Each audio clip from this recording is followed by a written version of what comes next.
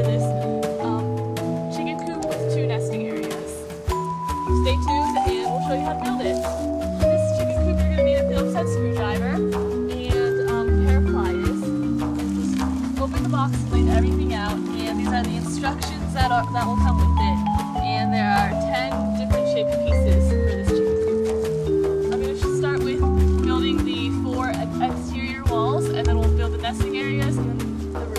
These are the 4 outside walls we're starting with, and we're screwing them together with 2 of the screws in each corner.